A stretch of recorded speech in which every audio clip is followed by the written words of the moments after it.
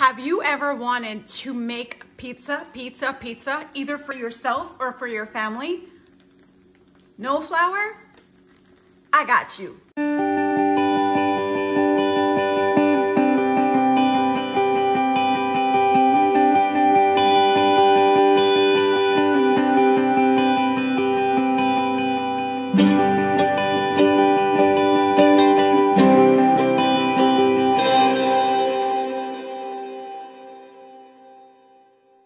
This is Dory and welcome to my channel. If this is your first time, thank you so much for being here and welcome. If this is not your first time, welcome back. I've lost and kept off 80 pounds. My passion is food, fitness, and freedom. I've had traumatic moments in my life define my every move, and it wasn't until later in life that I found freedom through a variety of different ways that I'm passionate about. On this channel, that's exactly what you and I will explore: food, fitness, and freedom. So thank you for being here. And if you'd like to go ahead and subscribe, if that sounds like a good vibe to you, go ahead and subscribe. I would love to connect with you here. Thank you so much, and let's get started. Hi guys, we're gonna make some pizza. Yes, I said the word pizza. Typically, we think of pizza and it's NMF, not my food. But what we're doing, making it with red lentils, and we have a trigger warning here for cheese. See the description below for your substitutions, and let's get started.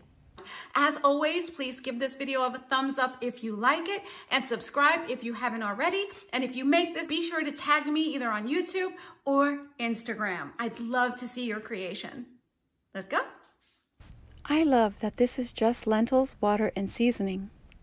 I also love that you can make this ahead of time and store it in the refrigerator.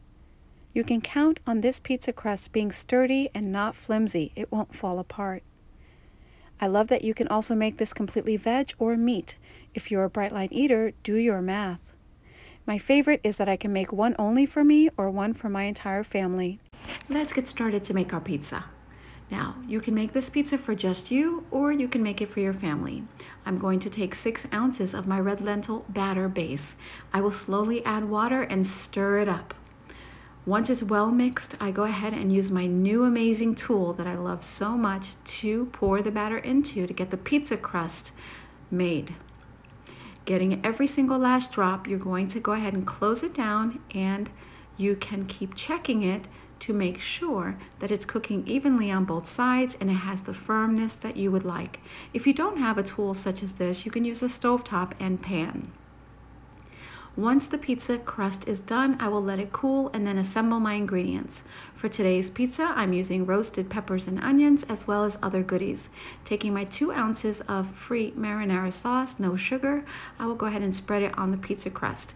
Then I'll get my roasted peppers and onions as well as fresh red onions and a couple of ounces of free capers, meaning it's a free food for me, and some nutritional yeast as well as chopped garlic, and I will finish it off with my fresh Parmesan cheese for my fat, serving 1 ounce. Then I will take fresh herbs from my garden and place that down. Notice how I used my hands to pack down the pizza so it stays solid. Putting it in the oven at 450, you're gonna just leave it in there for maybe 5 to 8 minutes, maybe 8 to 10. It depends on your oven and how you like it. And then I will take it out and it is ready. Now, I made this pizza and ate it the next day. So this is also a good tip if you wanted to make your personal pizzas in advance or your crust in advance and then assemble it later. I can eat it whole or chop it up into triangular slices and we are good to go.